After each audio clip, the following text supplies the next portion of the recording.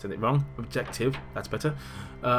Rescue Will, as I'll call him, and he's locked himself in because he knows that he's about to die.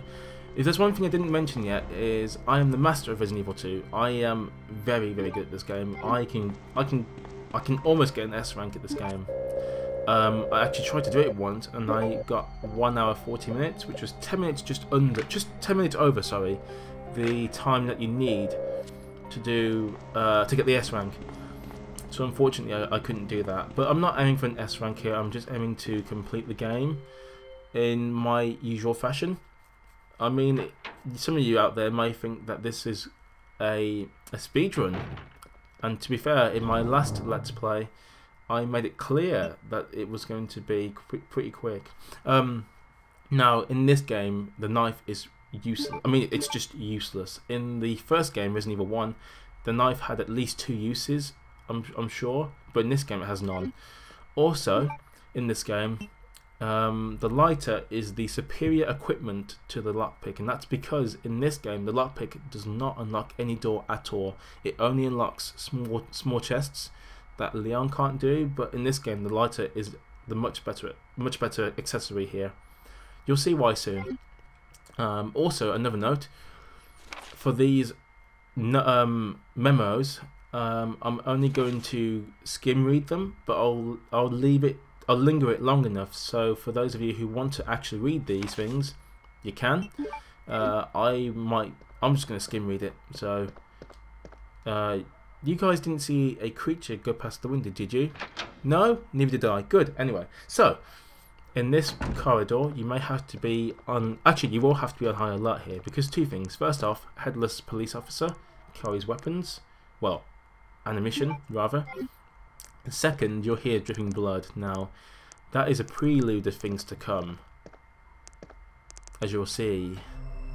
Now, my friends, meet the Licker, who has no brain. Well, he has an exposed brain, massive tongue, and once he decides to jump down, 2 massive claws.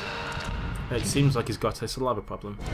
Now, you can manipulate their movement by sound. So if you run, they run faster. If you just walk slowly, they won't notice you as much. But here's what you do. Now, that's how you dodge them. You wait for them to come close to you, make sure you're in a spot where you can easily go around them, and then run for your life. Now, later on, we will deal with that Licker, but I don't feel like using handgun bullets to deal with him. We need the shotgun, ideally.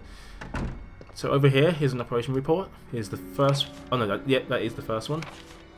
This basically explains that the police are struggling with the zombie attacks outside, and that they're trying to secure ammo and basically more armor. But of course, Chief Irons decided that he wanted to relocate the ammo and stuff, which makes it much more difficult for the police officers to survive the zombie crisis, as I'll call it. Oh, hang on. I went a bit too fast there. There you go, guys. Sorry about that. I went a little bit too fast for you. So obviously just pause if you want to actually read this properly. So obviously we can see that the police officers really are on edge. And also in this operation report, they explain the Licker to you, which is what we just fought a moment ago. Well, I didn't really fight it, I dodged it, but what we saw a moment ago. So that's always helpful to know. So this is where the lighter comes in handy straight away. We can solve this puzzle. If you're playing as Claire, you'd have to wait until the waiting room to get the lighter, which I wouldn't say takes long, but it definitely takes a significant amount of time to get there, which is always annoying.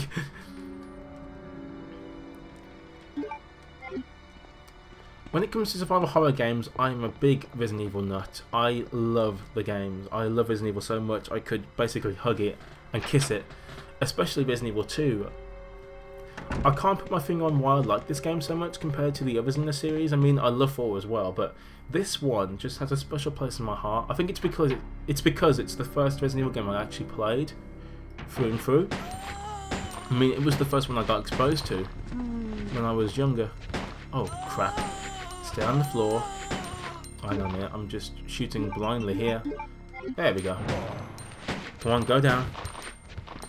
Oh. Okay, next one. Who wants zombie lunch? Come here, you. You want to die, don't you? Stay on the floor. I'm shooting his nuts, he's not going down. That guy's got some tough accessories on him. Come on. Good, he's dead. First thing to do here, grab the 2 green herbs. Don't mix them, obviously, and don't use them unless you got injured, which I haven't, which is quite surprising. Now in here, there's something quite significant in here. Apart from the handgun bullets here, if you find if you find Brad Vickers, in that locker over there, you can get a special key to unlock costumes. That's always nice. Now I'm sure on my last Let's Play I did this, so if you want to see that, then by all means, but I don't think it'll be there by the time this video goes up, so who knows. So the guy who wrote the last operation report has now since been killed, as it says there. Now, the guy here who's writing this, I think it's Edward Ford, is it? You can clearly tell on the writing that he's desperate now. Oh no, it's Elliot Edward. I got Edward Ford. Yep, I made up the name. Such a clever guy, aren't I? We don't need these 2 items at the moment, and for those of you who know this game well, we're going to get the second red gem pretty much now. So effectively we've already solved one puzzle for later. Up the stairs we go. And again. Now hopefully when I next play the game properly, hopefully I won't sound so bored, which is really annoying me at the moment because before I sounded enthusiastic and happy and glad to be doing this, and now I just feel like I'm just going to die, and you know, I've got a headache, and oh, it's not nice, I'm telling you. It's not nice to feel this way when playing a game. So this is the first puzzle, the infamous puzzle. It's infamous because people always ask why you have to push 2 statues on the opposite sides of each other in the police station of all things. And to be fair, I've questioned this myself. I've always wondered why we have to do this. But then again, it's hard to come up with logical puzzles in a police station if you think about it. And there's one thing you may notice as well about Resident Evil 2 is that all the puzzles have one thing in common. They're all easy, very easy, and very quick to solve as well. I mean, obviously, if you play this game for the first time, you won't know what you're doing, so it won't be quick to solve or do. But for someone like me, they're so quick. I mean, even in the original game, there were quite a few puzzles that took ages to solve. Even if you knew what you were doing in the puzzle, it still took ages. Whoa! That zombie got very happy too quickly. Oof. You sir are moving a bit. Whoa, he's quick. Look at him go. Okay, that stopped him in his track a little bit. But that last zombie there, the one I killed just there, Jesus, he was desperate for me. Okay, all 3 zombies are taken care of, so let's go in here. So the piece of equipment that I need in here, which is very important, is Leon's trusty shotgun. Love this weapon, but at the moment its use is limited, so we have to be very careful. If you search this desk here 20 times, which I won't be doing, you get a picture. I won't tell you what the picture is, so ha to you. I tried to laugh and it failed. Sorry about that. So let me go back. This is Chris's diary. So this is him explaining his experiences in the mansion incident and what he's now found out since then. So obviously he's trying to solve the mystery and tell people, but they're not listening. It's quite funny that in Resident Evil 2, if you look at the what we now call 1.5, Umbrella was already shut down. So I wonder how the story would have gone from there if they'd stuck with that story. And look, we have a unicorn medal, so we can now put it in the fountain. Oh, hello, Claire. Now, obviously, that diary tells Claire at the end that Chris has gone to Europe. Looks like we're not going to find your brother here after And that would then later form the story for Resident Evil Code Veronica when Claire actually does go to Europe and tries to find Chris.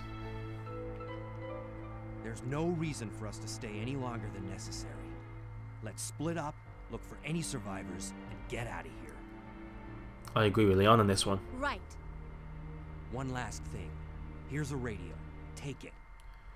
So that's another significant improvement That way we from... can keep in touch if anything happens. In Resident Evil 1, you got a radio, and basically all you could do is receive, not send. So when Jill or Chris tried to answer the radio, they weren't heard. In this game, the radios both work, so, you know, straight away, significant improvement. Now, if you walk away from the screen for a second, and then walk back, Claire goes over to Chris's table, and if you talk to her, if I can actually do that, no, I want to talk to her. I can't believe what is happening to this city. So, let's move on. We have a lot to do at the moment. But it's weird though that in this game you get to see a portion of the city, whereas in Resident Evil 3 they made more of an effort to try and show off Raccoon City, which I believe made it more complicated. But then again, it's a city, what do you expect?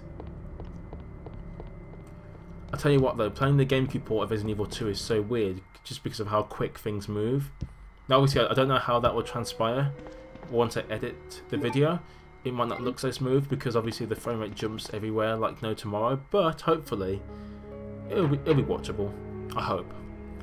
I said earlier in the video that this game will be uploaded in 4K on my channel. In fact, all videos from now on will be uploaded in 4K because I want to get people to actually use that function. But obviously if I do upload in 4K, the most frame rate we'll be getting out of each video is 30. You know, you can't do 4K in 60, on my computer at least. So the scenes where the doors open and the cutscenes will definitely look a bit slower than usual, but that'll be okay. Oh crap. I was meant to say, when you return to this corridor, you will see some hands. See? Also, the Licker is in this room. Let's deal with him. Phew, creepy sound there. I'll tell you what, it's taken me ages to get this game working properly and looking so good. Oh crap, I forgot I actually ran. Okay, now the Licker doesn't know I'm here, so I'm just going to walk slowly towards it. Okay, he's walking away, look. Oh dear.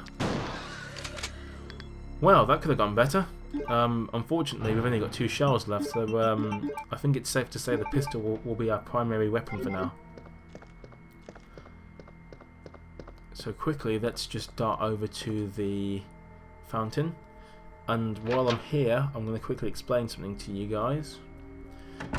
Earlier in the video, I said about the lockpick. Here we are. This is where the small keys would come in for Leon, but